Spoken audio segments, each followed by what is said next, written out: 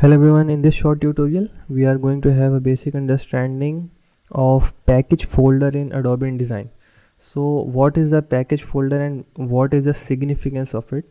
So first of all, let's import one file.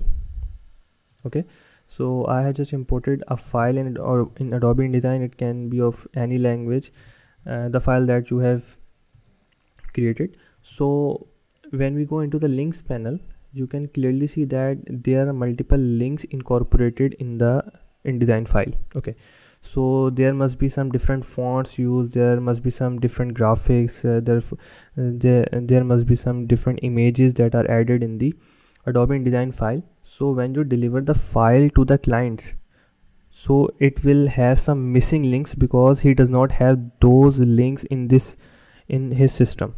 You have the fonts, you have the files, you have the images, you have the graphics, so you won't be facing any issue because you have linked from your own computer.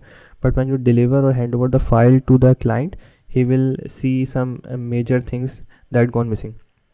So for that, here the package folder comes into play. Okay,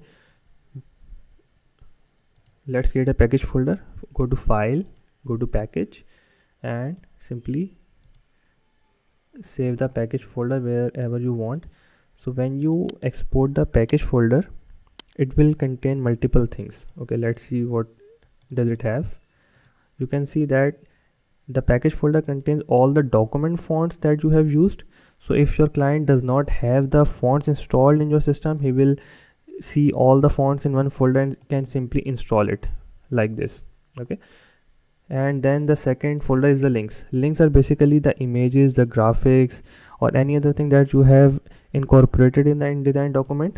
So for, let's suppose there is an icon that has been used in the Adobe InDesign document.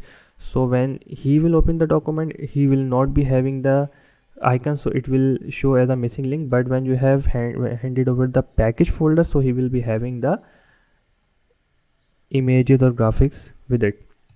Then we have the InDesign file, then we have the PDF. So that is the significance of the package folder. So when you hand over the package folder to the client, he will be having access to each and every link and nothing will be gone missing. So this is the professional and the best method to hand over the InDesign file in the form of a package folder to the client.